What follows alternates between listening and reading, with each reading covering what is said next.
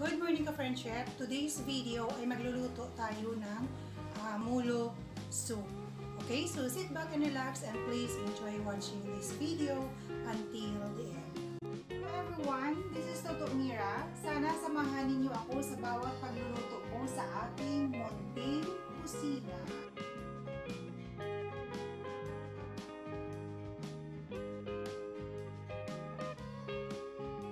Here are the ingredients. We have here 250 grams na ground pork. Meron tayo ditong shredded chicken. Pinakuluan ko na siya, hinimay.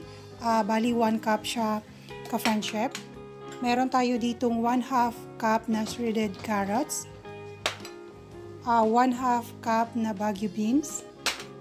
Meron tayong isang maliit na repolyo. 6 cloves garlic.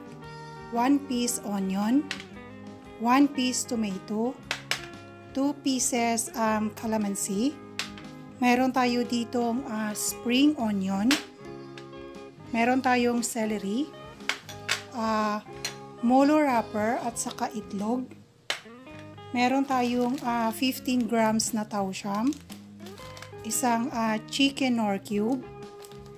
Meron tayo, gagamit tayo ka-friendship ng fried garlic, cooking oil, at saka salt. And also gagamit din tayo ng konting flour. Okay ka-friendship, let's do the rock and roll.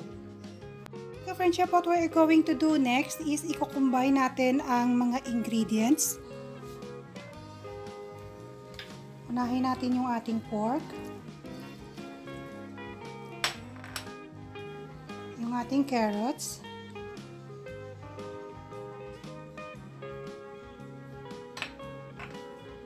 yung ating baguio beans,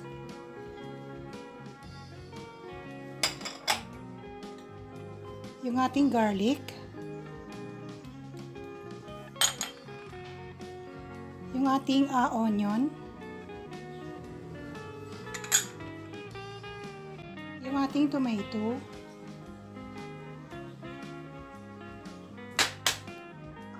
ating celery, at magdagdag tayo ng kalahati lang muna ng ating spring onion. Ayan. Dagdagan natin ng konting fried garlic.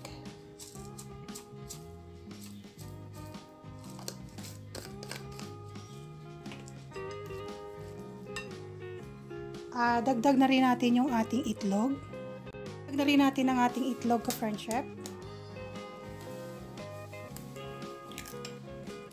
Ayan.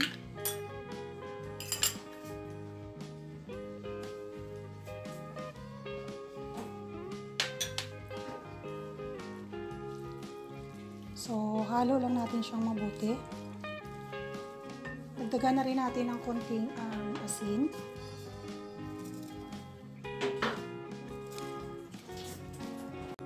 Tayo ng pepper.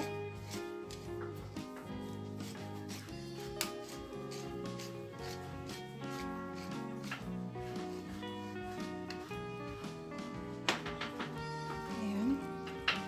Dagdagan natin ka-friendship ng konting flour.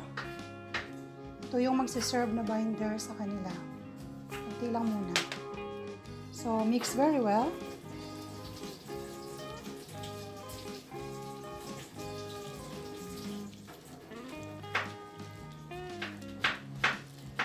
Dagdag natin yung ating natirang flour. So, yung flour natin ka-friendship, bali 2 tablespoons siya. So, ayan. So, what we're going to do next ka-friendship is ibabalot natin itong ating mixture sa ating mulo wrapper. What we're going to do next ka-friendship is ibabalot natin itong ating mixture sa ating mulo wrapper. Sa pagbalot ng ating mixture ka-friendship, depende sa inyo yan kung ano ang gusto nyong klase ng pagbalot.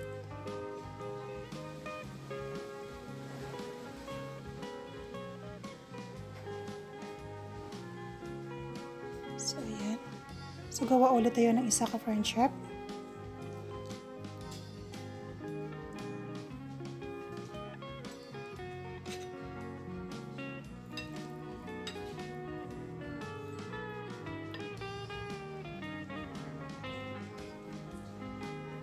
So, ayan ka-friend chef. So, babalutin na lang muna natin ang lahat ng ating mixture ka-friend chef.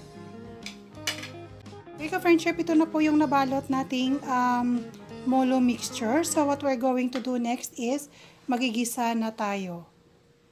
What we're going to do next ka-friend chef, sa isang preheated wok, maglalagay tayo ng konting cooking oil.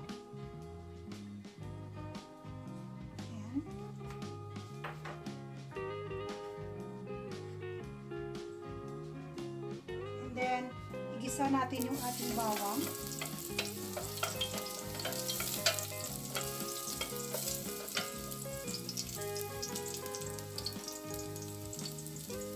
Sunod natin ang ating onion. And din yung hinimay natin na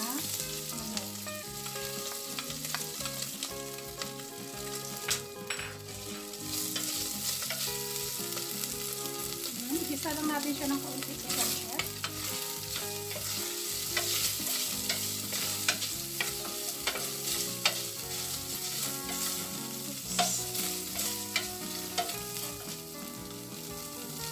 And then after that, pwede na natin siyang lagyan ng tubig. And again, sa pagdagdag ng tubig, the boiling, the better.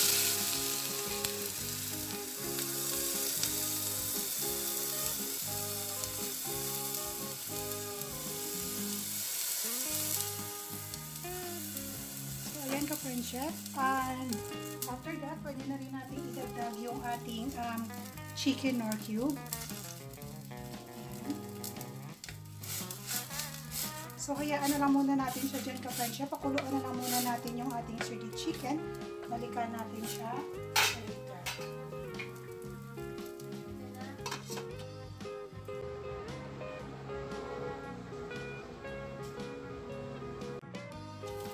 Ayan, kumukulo na ka-friend chef yung ating pinakuluan chicken. So, what we're going to do next is, pwede na tayo magdagdag ng konting asin. Ayan. Hintay lang muna. Saka dagdagan na rin natin ng pepper.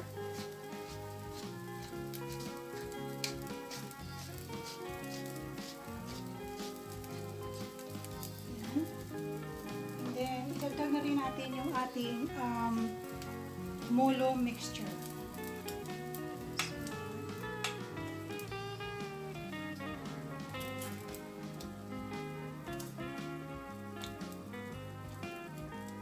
So, pakuluan na lang muna natin siya dyan ulit ka-friend chef.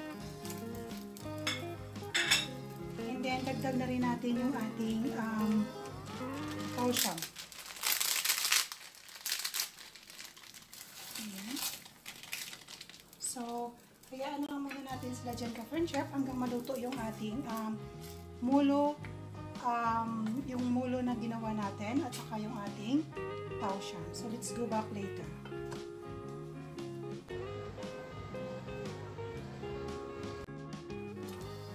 So, ayan ka-friend chef, luto na yung ating taochiam at saka yung ating molo.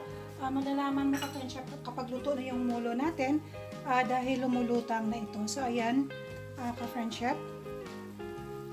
Ayan, lumulutang na sila. So, ibig sabihin, luto na yan. So, what we're going to do next is, dagdag natin yung ating repolyo. So, ayan, pakuluan lang natin siya dyan ka-friend chef ng mga at least 2 minutes.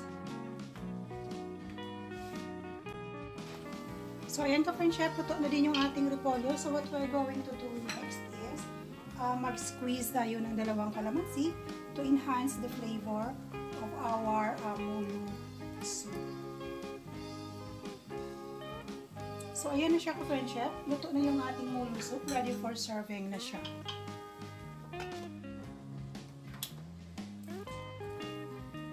Ito na po yung ating finished product, ang ating molo soup.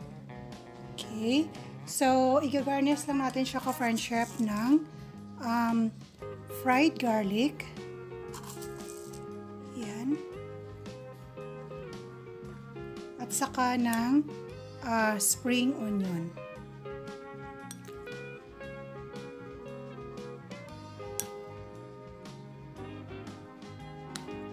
So, ayan na po siya, ka-friendship.